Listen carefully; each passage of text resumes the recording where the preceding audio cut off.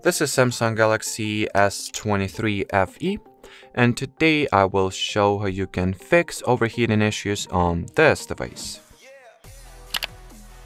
So I will begin this video with two advices on how to prevent overheating from occurring at the first place. So first advice is that you go into settings, battery, then go for the charging settings and switch off those two options, fast charging and fast wireless charging.